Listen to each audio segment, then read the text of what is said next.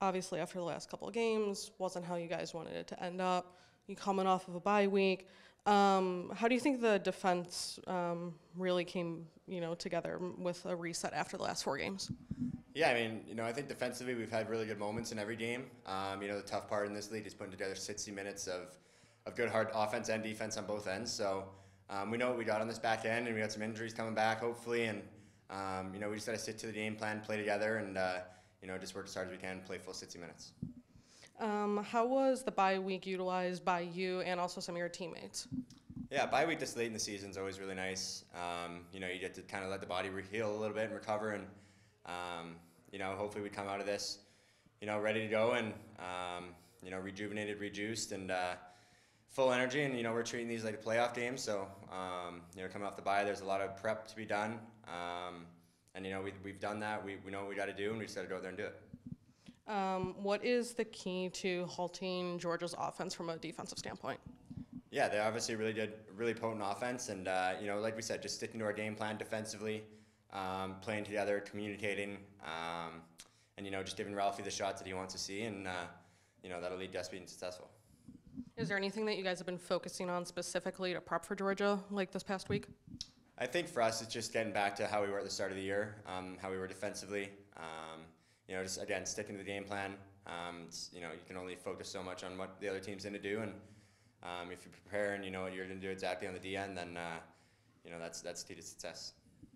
Obviously, one of the most notable players on Georgia right now is Lyle Thompson. How are you guys going to be able to shut him down tonight? Yeah, he's one of the best players in the world. It's really hard to shut him out. Will we shut him to 0 points? That's a really hard task to do. But we're gonna be in his hands. We're gonna be forcing him in places that we want to see him, and we're gonna have our help ready and just be playing a tight defense that allows us to be in hands and not give up free contested shots. And then with just 2 games left in the season, you got Georgia tonight, Philly next week. How important is it to clinch this week versus the last week of the season and maybe other scenarios that have to happen? Yeah, I think anytime you can clinch playoffs, obviously it's super important to get it earlier than later. We've had a few opportunities, but we know this is a big one. We know we've been working all season for this, and it would mean a lot to clinch it tonight and just not have to worry about it in the last game. But we're taking it game by game. We're focusing this game only, and we're treating it like a playoff game, and we're coming out with a win. I guess my question is, Ryland, I've noticed that in the second half of the season, a lot of teams are taking away your transition.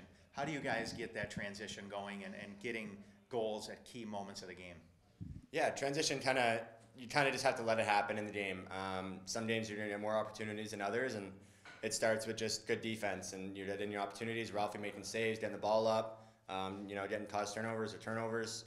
So it starts in the back end, and we just got to come out, play our game, stay tight, and the transition will come to us. We got a lot of players that are very, very capable of pushing that ball. So it's a part of our game. We like to try and bring that to every game, but starts at the back end, and the transition will come. In the last few games, you guys have fallen behind a few goals, 2, 3, 4 goals, and you guys have been able to work your way back, tie it up, stay within one, but not get over the top. What kind of adjustments have you guys made to get off to a faster start in the first quarter so you're not playing from behind? Yeah, again, that just comes from the energy. Sometimes it's harder to start the game. As the emotions get going, as the flow of the game starts going, you start to play a little better, a little bit more together. But it starts in the locker room and just mentally preparing, being ready, and coming out on that first whistle is super, super important. So obviously a big point of emphasis for us, and we're looking to do that tonight. You talked about this being like a playoff game.